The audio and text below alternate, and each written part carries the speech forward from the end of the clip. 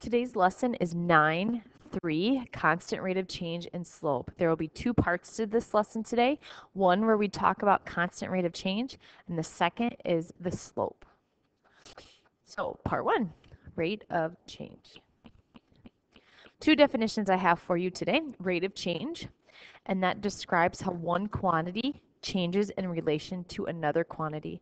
If you can think of a while back, we talked about unit rates, and unit rates. This is very, very, very similar. So if you understand what a rate was and a unit rate was, it's very similar to what we're talking about today. Constant rate of change is when this change is the same thing throughout the whole time. So maybe it goes up by 2 the whole time or up by 5 the whole time. That's what we mean by constant rate of change, is consistently changing the farther you go up or the farther you go down. So two vocabulary words: rate of change describes how one quantity changes in relation to another, and the constant rate of change is when it's consistently changing the same thing. All right, so they're going to have you do two things today. They're going to have you get a constant rate of change off a table, and we'll do a few examples of those. And they're going to ask you to find a constant rate of change off a graph. So we'll do both of those things so you can see how it looks. So maybe distance is miles. I'm just going to make some things up here. Distance, let's say this is miles. Let's say this is hours. Okay. So the first thing we're going to do is we're going to see if it's consistent. So if I look up here, I can see this is constantly going up by 2. Okay. Here, this is constantly going up by 12. So you could say for every 12 miles, it takes you 2 hours. Okay.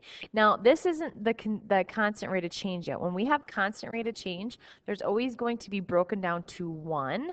Like if you think back to unit rate, it's basically going to be the unit rate. What's it consistently going up? So if you think unit rate, we always broke things down to 1. Well, the constant rate of change here would be for every 6 miles, for every 1 hour, you go up 6 miles. This would be the constant rate of change. It's always broken down into 1 for you. So sometimes your table's already going to be in ones. Sometimes it's not. So if it's not already up by ones, then you have to reduce to make it be like that unit rate. Okay, here's another example. Let's say we have money, let's say dollars and days. Okay, that's a pretty easy one. So let's look and see what's happening here. We're going up by 1, but look at this. It's going down by 20. So you could say it goes down $20 for every 1 day. Now, if you look at this, this is already broken into the unit rate, so you don't have to do that. But you can have constant rate of change be a negative too, because it could go down the same amount every time. So here's an example off a tape or off a graph. Let's say this is days, and let's say this is books. Okay, so I'm going to pull off my coordinate pairs here. So like this would be 1, 2. This would be 2, 4. And this would be 3, 6. And I'm just going to put those in a table. So for every, let's do days, and let's do books. So I'm going to break them off, and I'm going to put them on a table. So every 1 day, the person reads 2 books. For every 2 days, the person reads 4 books. For every 3 days, the person reads 6 books. So you can tell, look at my table, I'm going up by 1s here, and this I'm going up by 2s. So this tells me for every 1 day, this person reads 2 books. This is how you'd find a constant rate of change from a graph. I took off the coordinate pairs, I put them in a table, saw what was going on, if it was going up, down, whatever, and then I wrote it in my constant rate of change format right here. And remember, it has to be like the unit rate broken down into 1.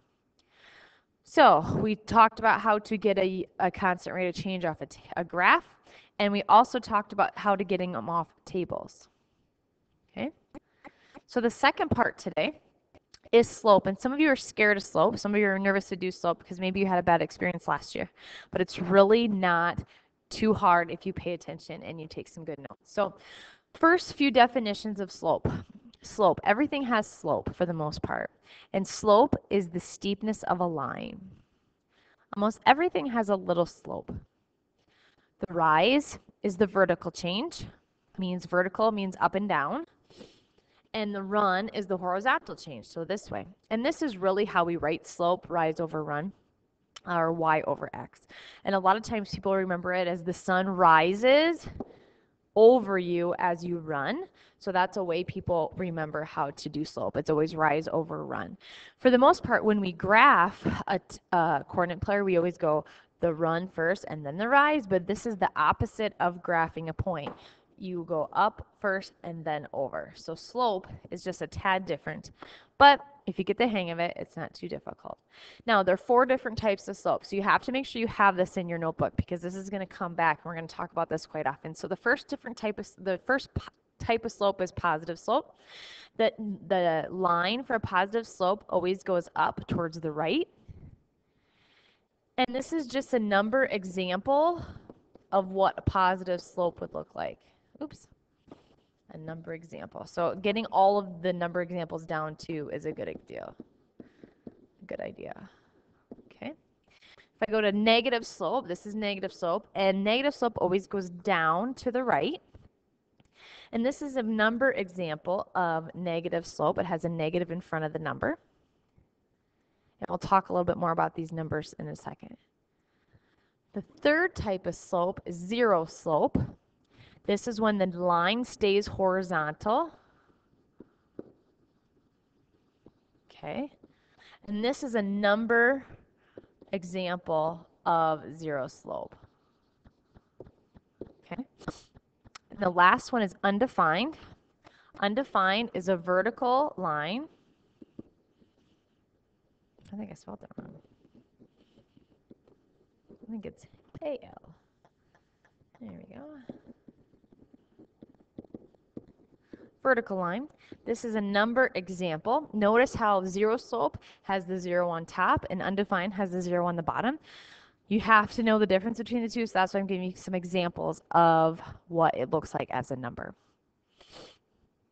Okay, so we know the 4 types: positive, negative, zero slope, and undefined slope. All right, so how do you find slope?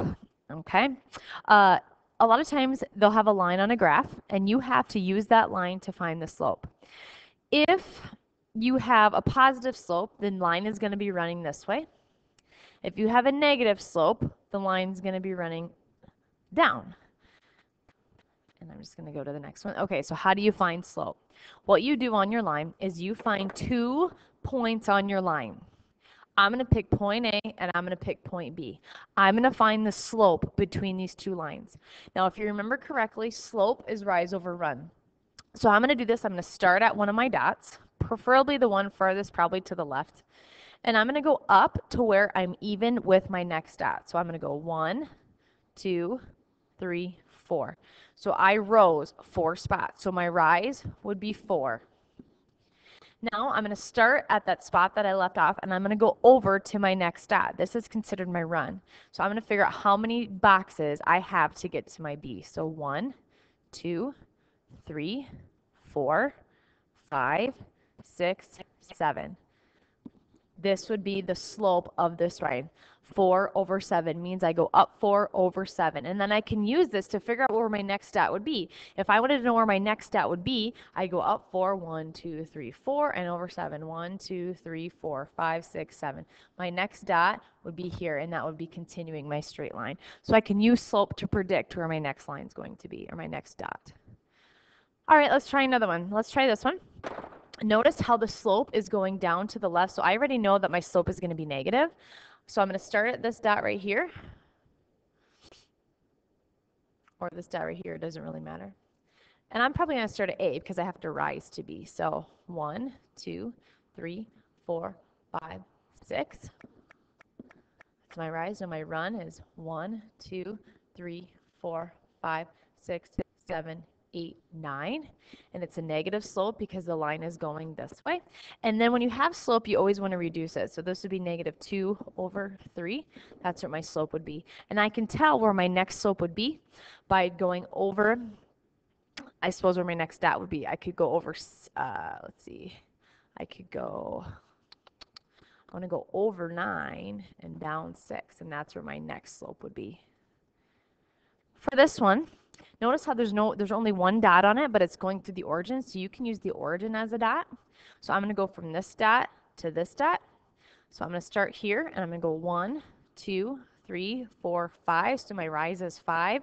My run is 1, 2, 3. My slope is 5/3. Now we never ever change it to a mixed number format, because if I would change this to 1 2/3, I don't know what this means in terms of slope. How many do I go up? How many do I go over? So anytime you have slope, you leave it as an improper fraction. Don't change it. It's not even known as a fraction. It's slope format. So don't think you have to change it to a mixed number, because that won't even make sense to slope.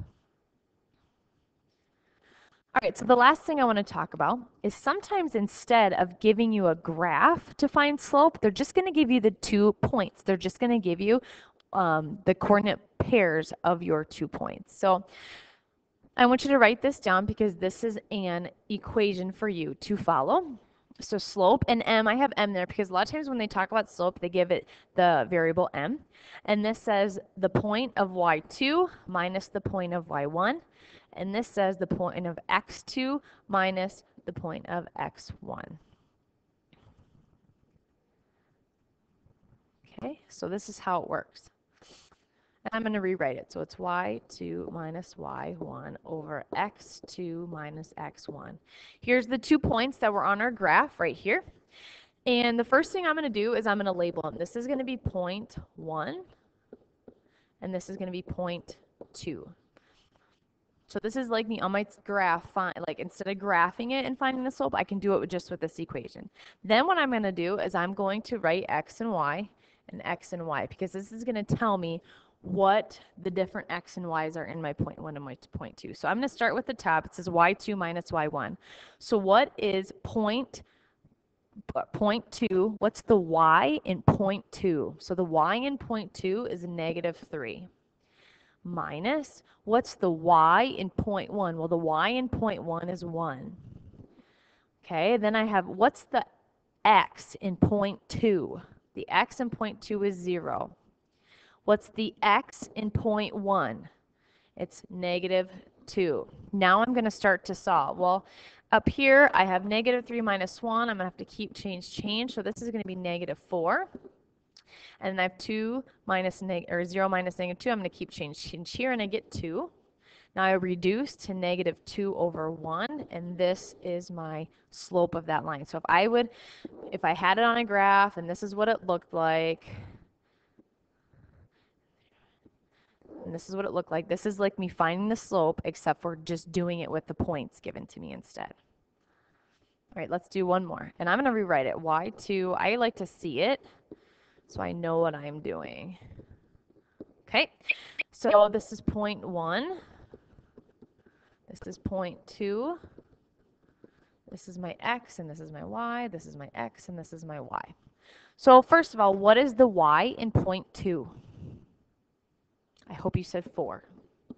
What's the y in point 1? It's 1. What's the x in point 2? 1. What's the x in point 1? 0.